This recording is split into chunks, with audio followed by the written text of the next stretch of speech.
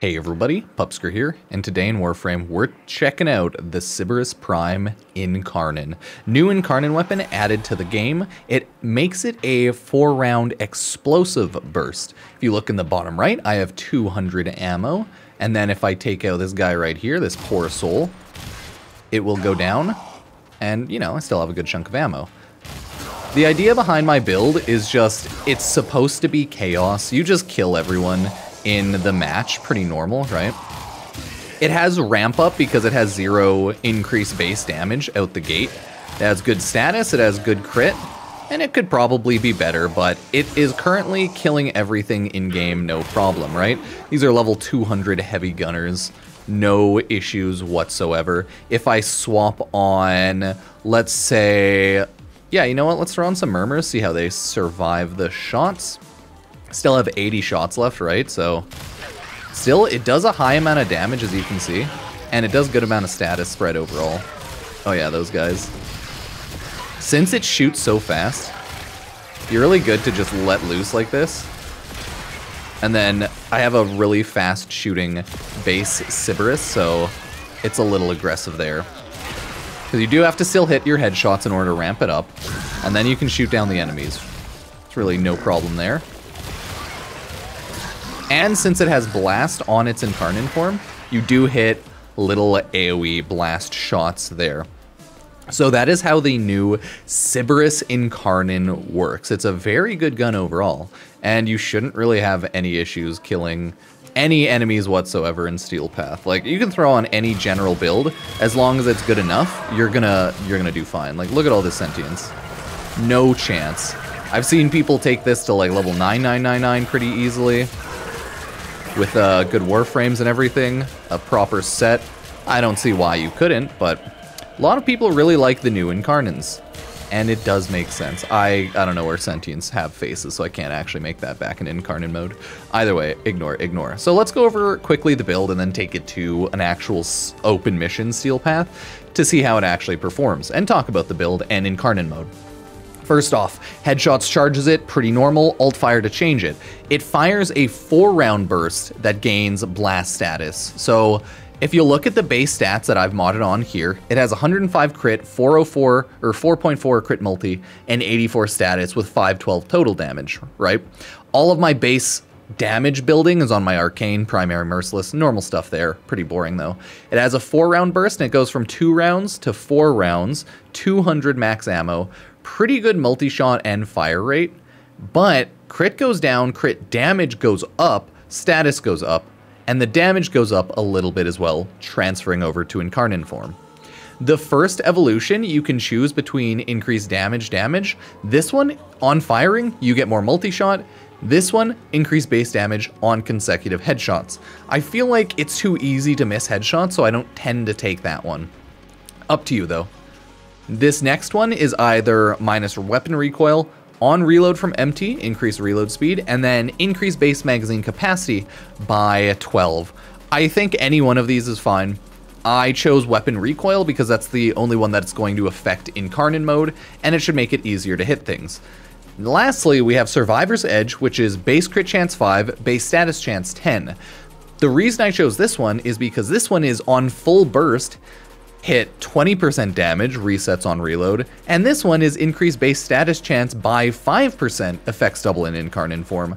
So I don't know if it's bugged or if they forgot to make these good, because who cares about 20% damage on a full burst hit? Like, what?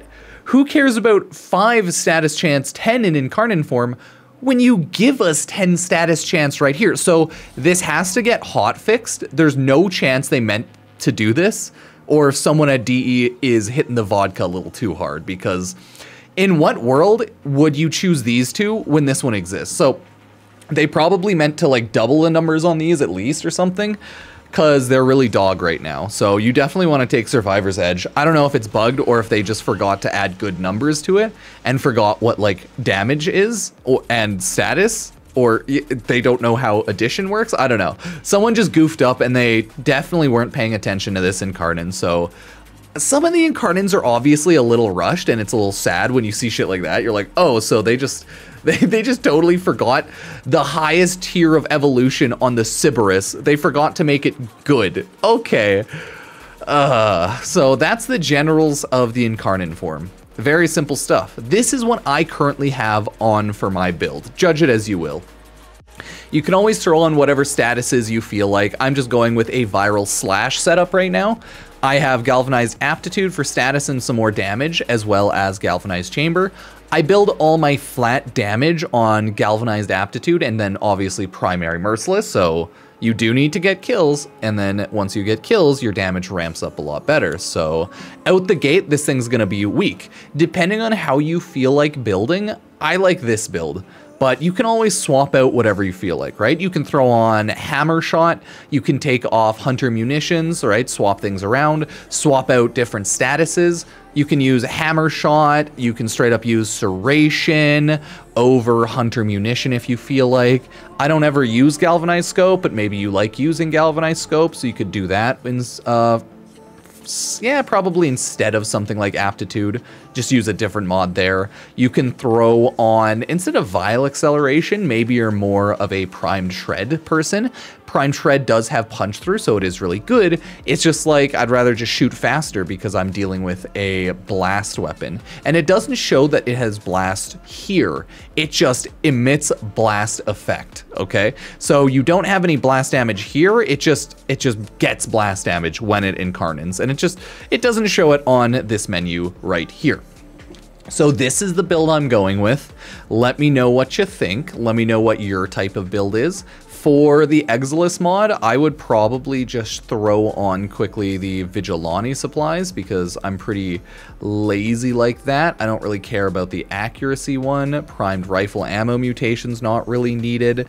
I'm a pretty lazy builder in that regard. Everything just melts in Warframe, so Vigilante supplies is usually nice. Get that little extra bit of crit chance and everything. But yeah, you can swap out whatever you feel like, so always keep that in mind. That's just the build I like using for now. It'll take out higher level enemies a little better with the ramping up in the scaling of Viral Slash than some other stuff, so it ends up working out for me. Let me spawn the Grenier right here and absolutely slaughter them, and then we'll go to a regular match. Because like even the base gun, oh, they're hitting each other with AoE, or my pet did. Even the base gun, it does good damage, right? You're gonna kill enemies really quickly, and you're gonna take them out with only a handful of headshot shots. So you emit a ton of multi-shot, because you also build up on firing a ton of multi-shot. Because every time you reload, the multi-shot bonus goes away, but when you start firing, it maxes out to 50% multi-shot. And then you just start killing everything, right? Like, no problem. One shot, easy. And that's not even letting the statuses ramp up. The idea of AoE absolutely kills with this weapon, so if you choose something like a Vauban or a Zephyr or anything that has any sort of pull, okay, you're gonna destroy all of the enemies. So you can legitimately, I'm not a huge Vauban player, okay, I don't have a good Vauban build, it's just a quick little AoE build, but you can always just do this. You can always just do this, and once you ramp up the gun, oh no, I need to actually hit someone in the head. This was my mistake. I've made the critical error. There we go. Once you actually build it up, you can just start blasting everyone in there. I made the critical error of not actually remembering to shoot heads before and ramping this up. But you can see, it's not actually that bad. Even with the base gun, just in the little AoE of the area, you'll pull a lot in, and then they'll all end up getting killed. So as long as you have AoE, and as long as you're building the weapon for some damage, you're gonna be good. Like, this is a strong weapon. You're gonna have zero issues. It ramps so well. And with blasts like that, it just clears through everybody. I love it. It's a cool weapon, and now I just need to get to use it more. So let's go run quickly over to Void Mott. We'll mess around with the gun on Steel Path so that I can show you why it's so good right now, okay? Exactly why is the gun so good? I am going to go with Wisp. I just want to choose a Warframe that can show off increased ability weapon damage as well, if I need to, and just one that won't die easily, because Wisp is essentially immortal as long as you spam your second ability, and it has such a low cost that Wisp has a built-in rolling guard with her second ability, so she's pretty godly in that regard. She's invincible, she gives good buffs. Ah, what a good frame. I'm just gonna swap only to Haste Reservoir, just so that the enemies can run at me faster. Usually I would not use Haste Reservoir. Usually I would use the, just like, Fused Reservoir, because I don't usually care about enemies stopping that much. But you'll see, like, you can just ramp up and just hide in a corner like this, especially with Wisp. You'll get a lot of headshot damage in. Then you just sit back, and you're actually just killing everything. Like, no chance the enemies thought they'd survive, right? It's great. So that's essentially the weapon. You just ramp up, kill everything, and then you go along with your merry way. God, it's such a cool gun right now. Warframe's adding so many new Incarnons to the game now that the amount of damage you're going to be outputting is absolutely insane. And then you can just mess around there. Like, look at that. Oh, beautiful. Beautiful. I think I still have Rolling Guard on my Wisp just in case. I'm just a careful man like that. So it'll shoot fast, especially with the speed buff from Wisp, right? You'll shoot fast, you'll get a lot of headshot kills, and you'll ramp it up really quickly. It's sometimes, again, it's sometimes a little annoying to hit headshots, so you just want to, like, stand back, and I just shoot to where the enemy's heads would be. Right, like that. And then usually enough bullets end up hitting that you're good to go. If you want a better kill zone, you can always go and hide in a small room, right? Same idea with, like, Komei, right? You go into a small area, and you just shoot them with all of the blast, and no one's surviving, so there's zero chance anyone gets past this, essentially. Choke points in Warframe are still OP. You don't need them, but you can always build and play the game around choke points, because it's so hard for enemies to get past any of these. Like, damn near impossible. And then you just chill. You go like that, you go boop, and everyone's dead. It's a lovely weapon. Either way, that is right now the... Oh yeah, I guess that doesn't really work that way. This is the Sybaris Prime. Love it, hate it. Sybaris Prime Incarnon.